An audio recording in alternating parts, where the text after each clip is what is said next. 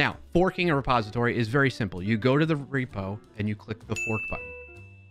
Boom. Step 1. Step 2, you're going to choose where you want this repository to go, given the permissions and access to different things on GitHub that your GitHub account has access to. In this case, I want it to be under my own personal repository, my own personal account. So I'm choosing the owner as Clarkio. I now own this thing that's going to be copied over into my area of GitHub, if you will.